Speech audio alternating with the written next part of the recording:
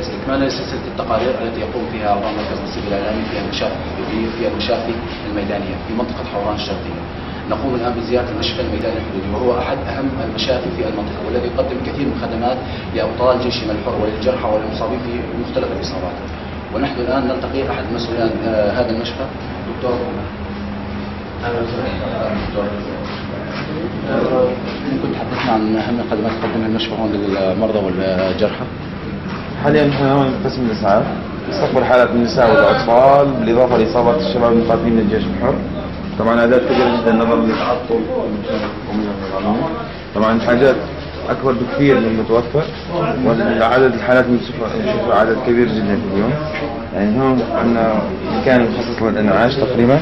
لاحظ تخت عسكري مقتنع الجيش النظام تحول إلى شازلون للمرضى، بالإضافة إلى بعض الأدوية الإسعافية متواجدة في هذا المكان، نفتقر إلى غالبية الأدوية الإسعافية. طيب دكتور، حتى أنه يكون الفصل بين الشازلونات في الشوادر.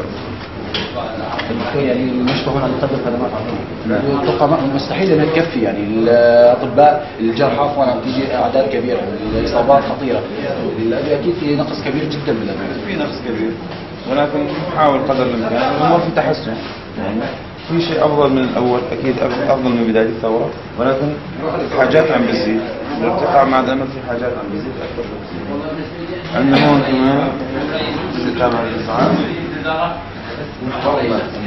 الذي لا يتجاوز هذه الادوات، بخصوص بعض التدابير وعداده وبعض الكواشف واللوحه المخصصه للقضاء وبعض اجهزه نقل الدم. هناك نقص كبير جدا في هذه اكياس نقل الدم.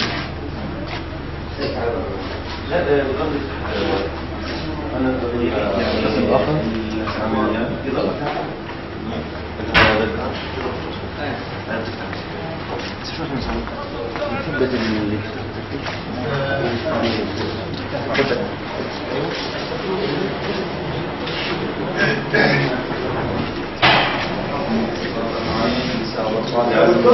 أنباء الإسعاف عن الرجال والشباب المقاتلين.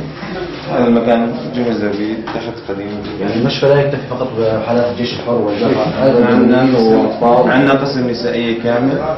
تمام، نحاول عزله عن المشفى نظرا لخصوصية التعامل بين الرجال والنساء، فنحاول عزل قسم النساء تماما عن المشفى، ولكن هو تابع لنا ويقوم بعمل جبار يوميا في قيصرية أو قيصريتين، بالإضافة ل 2 أو 3 ولادة وعدد كبير من المراجعات.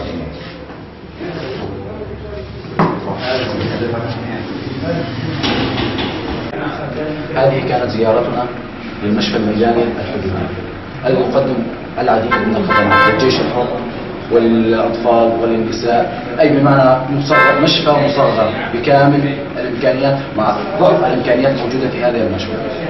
كان معكم أوغاريت من نصيب.